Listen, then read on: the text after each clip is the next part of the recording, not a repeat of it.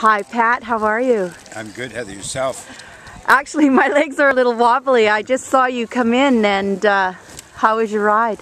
Ride was good. My legs are wobbly as well. I went out to the end of the meadows and back, and it's more than I've done this year, so I'm a little beat up, but I get to drive home. Oh, okay. So out to the meadows in Pemberton and back, that's where that 140 kilometers comes in? By the time you get back to Pemberton, it's 140, so I'm cutting it short, so mine was just around 100. Wow, that's tremendous. And about how many people have showed up for the ride? I think 60 showed up, and it's greatly appreciated because we were short a little bit of money to get the second container to Africa, and this takes it over the top, so we have just enough money to ship 2 containers. Perfect. And we're talking about Bicycles for Humanity, correct? Yes. And can you tell me a little bit about that? Bicycles for Humanity is a grassroots movement. We believe that in giving and helping people with the gift of mobility. Mobility makes such a huge difference. These bicycles are heading to a place called Karamoja in northeastern Uganda that's just come out of 40 years of war.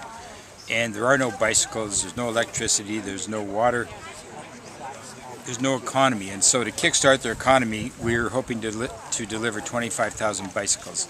25,000 bicycles? To Karamoja in the next 5 years. That's tremendous. How long have you been doing this, Pat?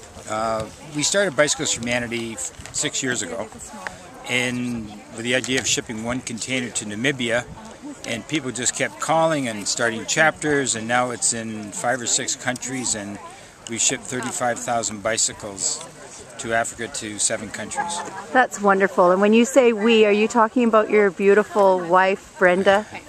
We probably together ship maybe 10 containers or 5,000 or 6,000 bikes. I'm talking about the extended global network of Bicycles for Humanity chapters. A lot of them now have shipped 6 and 7 containers as we have, and it just keeps growing from there. That's fabulous. I'm so happy that I got to participate today with all these wonderful people. Thank you, Pat, and thanks for the great burgers. Thank you, Heather.